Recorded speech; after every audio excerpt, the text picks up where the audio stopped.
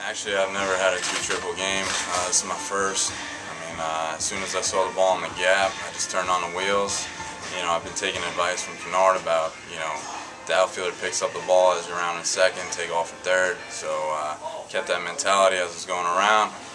Just wanted to get that bag. And sometimes we, as us starters, we get too comfortable because I know these guys are gonna score some runs, but it's just amazing how the 1 through 9 hitters, even our bench coming off and putting up runs in the board. You know, Rudy's a professional. He's been around for a long time. He knows how to pitch.